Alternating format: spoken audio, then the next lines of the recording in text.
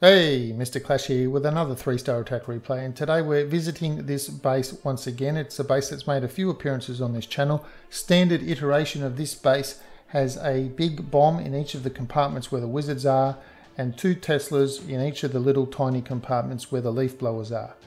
We've hit it with hogs from the top, hogs from the left, and Jai Hee Ho from the right. And today we're having a look at a little bit of an air attack coming in from the right hand side. Midnight is bringing in his kill squad jump spell. The idea in this particular case is to take out 2 air defenses and the queen. That's the goal of your kill squad when you are doing an air attack, and to bring 1 extra lava hound, then you will have air defenses left. So if your aim is to take out 2 air defenses, that leaves 2 air defenses for your lava hounds. Then you bring 3 lava hounds, 1 extra lava hound, then the remaining air defenses. So he's coming in with his lava hound portion of the attack now, just relying on his golem to take out that last remaining air defense. So there was no need to wait for that to happen, otherwise you could run out of time.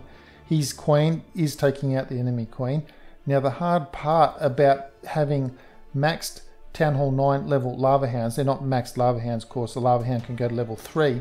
But as far as Town Hall 9 is concerned, they're level 2, and you're bringing them onto Town Hall 8 level 6 air defense, and in this case even lower level air defense, is that if you don't give the air defense enough time to shoot the lava hound and pop it, then the lava hound won't pop. So at the moment you can see there are 2 lava hounds unpopped on that particular wizard. Okay, one's just popped now, which is pretty good, but he's still wrecking the base without popping that last lava hound. So the trick when you do this is to, when you're attacking a low level base, is to get the timing right of the balloons onto those onto the air defenses which take them out. The other thing is, when you're a new Town Hall 9, this is the sort of bases that you should be attacking. That is new Town Hall 9s. So you've got low level heroes, the other enemy has low level heroes as well.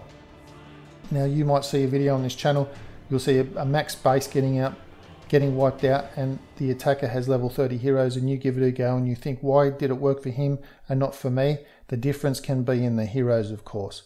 So when you're a new Town Hall 9, aim to take out these low level bases like this, develop the attack plan and the deployment skills, and then as your heroes upgrade you can attack higher bases. Anyway, that's it for today. Thanks for watching, and I'll see you in the next video.